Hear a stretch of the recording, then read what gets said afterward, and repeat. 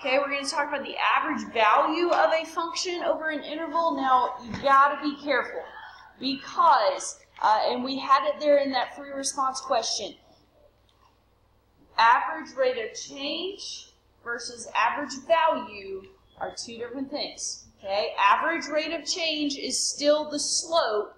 Average value is going to come into play here in a minute. But first of all, we're going to talk about a mean value theorem for integrals. Okay, so a reminder, the mean value theorem for the derivative is that f prime of c is equal to f of b minus f of a over b minus a. Okay, the slope of the tangent line is equal to the slope of the secant line somewhere on an interval. We have a mean value theorem for integrals. Okay, of course you've got to be continuous like always. Then we have a number such that the value of the definite integral from a to b is equal to f of that number, so the y value of that number times b minus a. Now, symbolically, that just looks like somebody made something up, okay? Let's look at it visually, what that actually means. Well, the left side of that expression there, that definite integral represents the area under the curve, right? The definite integral from a to b of f of x dx represents the area under the curve of f of x. The right side is representing the area of a rectangle with the width of the interval, that's the b minus a, that's the width of the interval, and the height of f of c. So we have this visual right here. We have this curve. You've got the area that's under the curve. Well, there is some c value in this interval so that if you find its y value and you draw a rectangle using that height and the width of your interval, the area of this rectangle is the same as the area under the curve. Okay? The area of this rectangle is the same as the area under the curve, and that's what the mean value theorem for integrals is all about. Okay, that's the mean value theorem for integrals. That you can find some c on this interval so that you draw a rectangle with its height that has the same area as the area under the curve. Okay, now the value of f of c is called the average value of f on the interval. Okay, that value, whatever f of c is, whatever that y value is actually called our average value on the interval. So here's your definition. It's got to be able to be integrated. It's integrable. It sounds like just a made-up word, but that is a word. It is integrable on the closed interval. Then the average value is given by this. Now, this is just a manipulation of the mean value here. Notice all we did was we moved this b minus a that was being multiplied by f of c.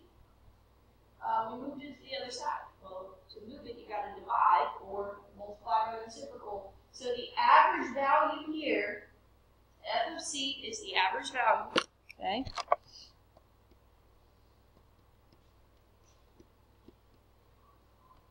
Of f, okay, is found by multiplying the definite integral from a to b of your function by 1 over b minus a. Okay, that's how you find the average value. You multiply the definite integral from a to b, the area under the curve, by 1 over b minus a, the width of your interval. That's the average value. Okay, so let's see this in practice. We've got a function, 3x squared minus 2x. We want to find the average value of this function on the interval from 1 to 4. So to do that, the average value is going to be, average value is equal to 1 over b minus a, so 4 minus 1, times the integral from a to b, 1 to 4, of our function, 3x squared minus 2x. Don't forget the dx. You need to be in the habit of putting that on there. Okay, let's crunch the numbers. 4 minus 1 is 1/3. Just leave that hanging out in front of the integral. Actually, I'm going to integrate in the same step here. Okay. So, the antiderivative of 3x squared is x cubed minus the antiderivative of 2x is x squared. Well, that was an easy one. No fractions. Praise the Lord, right? I know y'all get excited when there aren't fractions involved. Okay. Let's evaluate. Okay, again, I'm just keeping that 1/3 in front. There is no point in putting it in there until I crunch all the other numbers. Don't involve a fraction if you don't have to. Okay, 4 cubed is 64, minus 4 squared is 16. This is where you got to be careful. Okay, minus, put a set of parentheses. This is where, when y'all have been messing and you haven't been getting the exact right answer, this is where you've been messing up. It's with this minus sign right here. Okay, I don't know why I just wrote that as 1 cubed minus 1 squared. It's 1 minus 1. 1 cubed is 1, 1 squared is 1. If you want to write it out, that's fine. But you really don't have to. Well, that's nice. 1 minus 1 is 0, so we don't have to worry about any signs or anything. So we've got 1/3 times 64 minus 16 is what, 48? And 1/3 of 48 is 16. So the average value of 3x squared minus 2x on the interval from 1 to 4 is 16. Okay? On a different interval, it's going to be a different average value. Okay? It's going to be a different average value. And just as a reminder, what that means is if you draw that curve, 3x squared minus 2x, and you find the area under the curve between 1 and 4, then the rectangle that has the same area is going to have a height of 16. Okay, the area is 48, so that rectangle has a height of 16. Okay, now when it's just general functions like this, the average value doesn't really have a whole lot of meaning except for that whole rectangle versus the curve thing. But these are going to have a context. Okay, we're going to have problems that have more of a context, and the average value is going to mean something.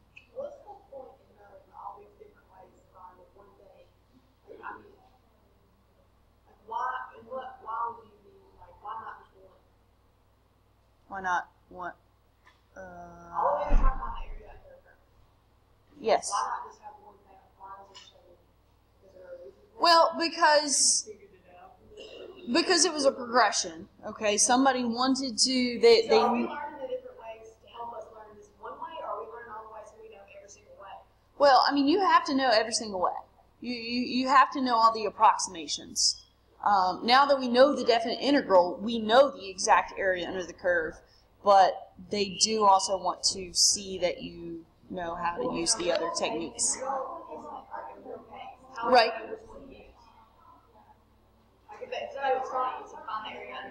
Well, then you just use the definite integral. The only time you use the approximations is when they say, what is the left-handed Riemann sum? Yeah.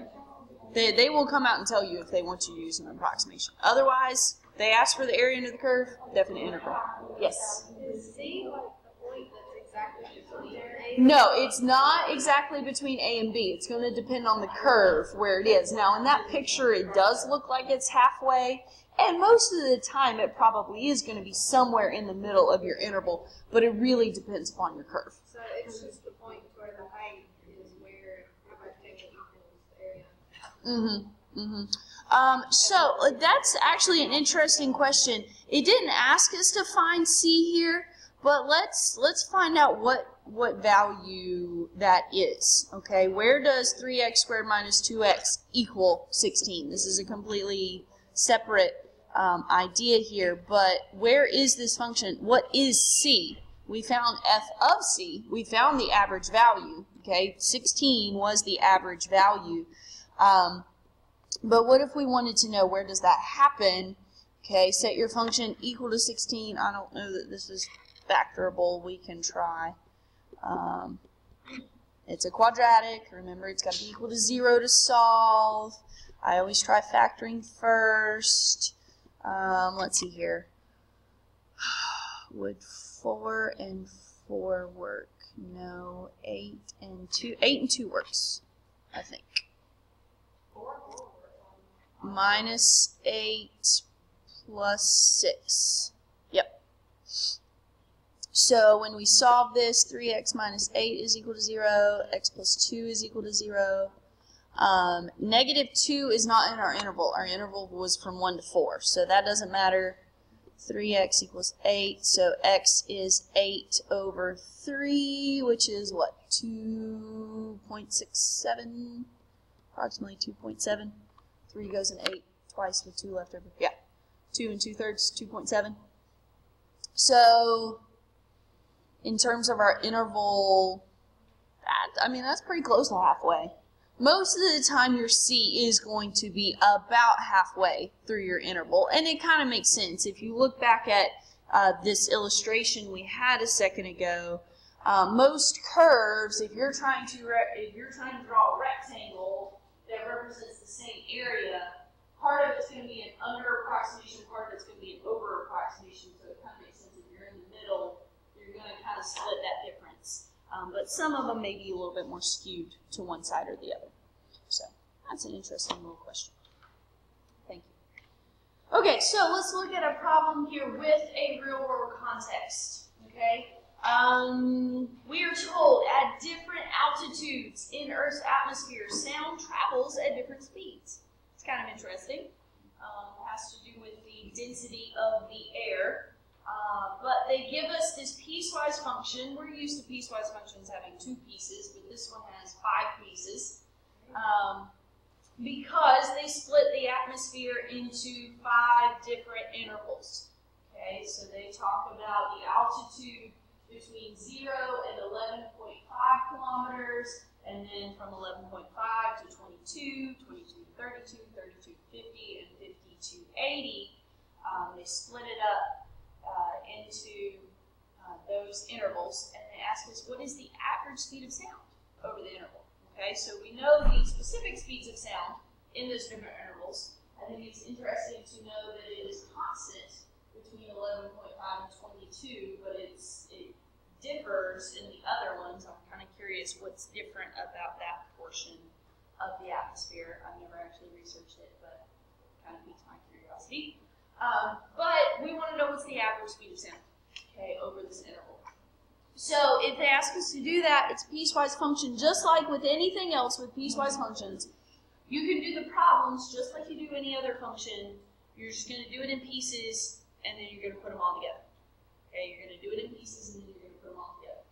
So we need to integrate each of these over the interval, multiply by 1 over the interval, and go from there. So, 3,657 for the first piece. What about the second piece? 3,097.5. Very good. Third group? Still working. Fourth group? You have a disagreement. Okay, tell me what your... 3 over 2 divided by 2 is 3 over 4. Yes. Right, because 3 over 2 times 1 over 2 is 3 over 4. Okay. So, 3, 4, or 5. Does anybody have it? Okay, what'd y'all get? Very good, 9,210.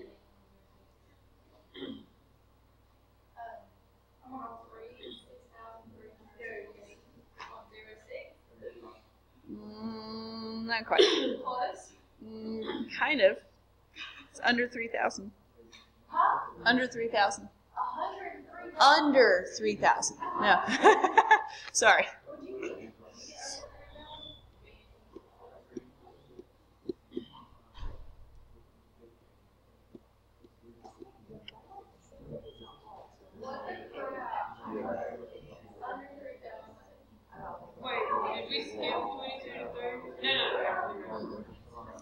Okay, the third one should actually be 2,987.5. And the fourth one, are y'all close?